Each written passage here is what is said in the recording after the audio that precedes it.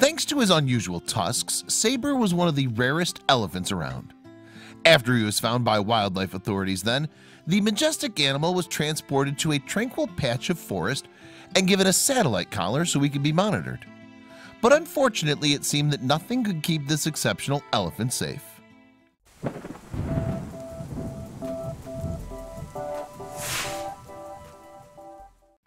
Saber, the Bornean Pygmy elephant, was first discovered in the summer of 2017. He was found in Sabah, a region in the Malaysian part of Borneo that's known for its diverse array of wildlife. And while there are thought to be at least 1,000 elephants in the area, there was something special about this one. In particular, when the Sabah Wildlife Department located Saber, the team immediately noticed his unusual tusks. Rather than pointing outwards and up like most elephants, his were turned down, and his saber-toothed tiger-like appendages would help earn him his name. Curiously though, it's not known why exactly Saber's tusks pointed in the opposite direction. Still, his appearance was noted to be similar to that of Dionetherium. Those prehistoric elephants also had backwards tusks. The ancient pachyderms, however, had become extinct 2.5 million years ago. This is a rare find, but every elephant is unique on its own. Dr. Sen Nathan, Sabah Wildlife Department Assistant Director, told New Straits Times in 2017. As Bornean Pygmy elephants are also considered endangered by the IUCN, however, Saber needs protection. And as a result, the decision was made to transport him from the palm oil plantation where he was found to a safe forest. Saber's move was a wise one, as elephants in this area face many threats. The biggest problem these gentle giants face is the growing human population, which in turn has caused major habitat loss, food depletion, and fragmentation.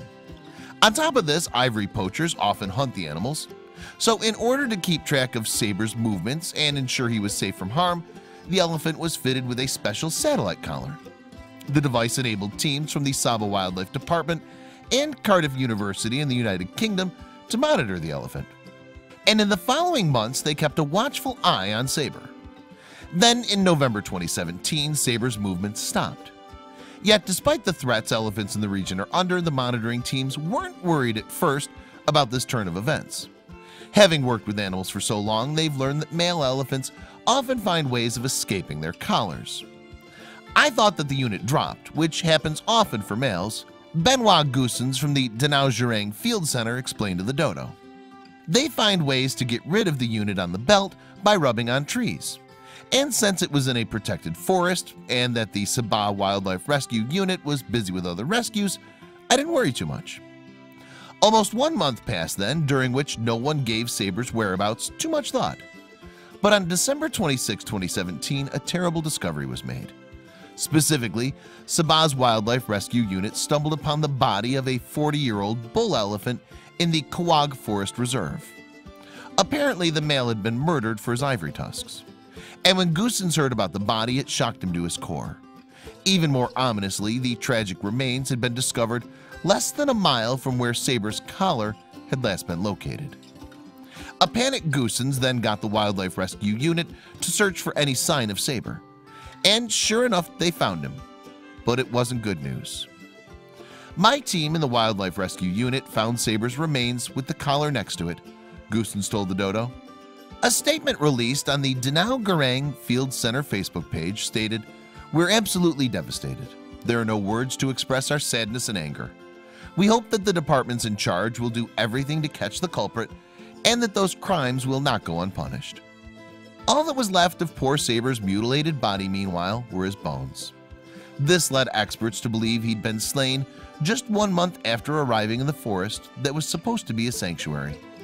And just as worryingly, this implied that poachers were operating in zones that conservationists had previously deemed safe. It's no surprise then that the two murders shook the conservation world. Any individual killed is a huge loss, especially a male like Saber, who was about 20 to 25 years old at his prime age for mating, Goossens said in an interview with the Dodo. The other bull was older, around 40 years. Losing 2 mature males is a huge blow for the population.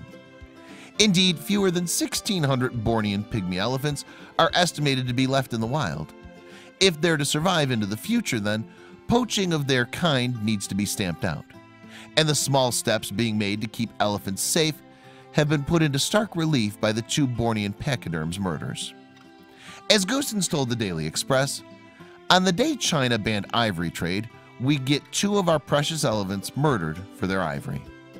Our elephants are already threatened by habitat loss and development, such as the planned road and bridge in Sukau-Kinabatangan, he added.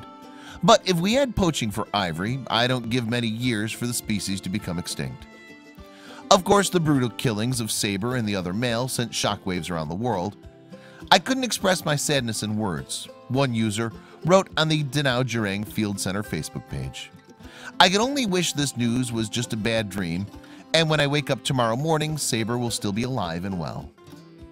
In addition, the Sabah Wildlife Department has offered a reward of 10,000 Malaysian ringgits, that's around $2,000, for any information on Saber's murder. The reward is for information leading to the arrest and conviction of the poachers, Dr. Sen Nathan has said.